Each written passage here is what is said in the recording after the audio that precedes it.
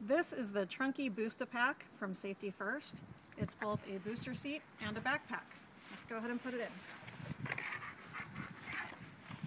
in. Just set it in the seat. Lift up the Velcro tabs. And there's the booster. Click each armrest into place.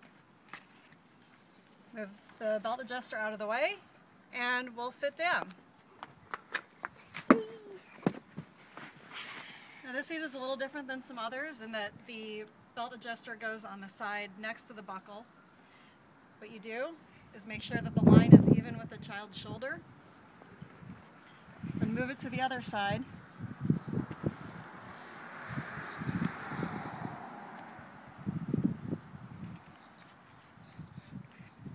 Put the belt in. It's a little tricky to do, but we've got it. And then go ahead and buckle.